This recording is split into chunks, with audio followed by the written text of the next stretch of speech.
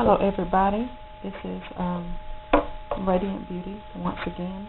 I didn't like the texture of the lotion, or cream rather, so I went back and I added some shea butter as well as more water.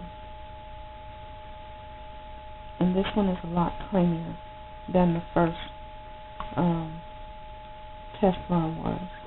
So we'll let this cool down, let it sit up, and see where we go from there.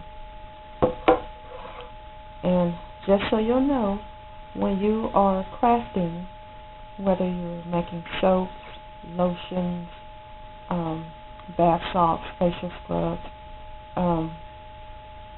the texture, the consistency, everything has to be right. And you'll know it when it's not, and then you'll have to go back and tweak your recipe accordingly. Once again, this is Radiant Beauty.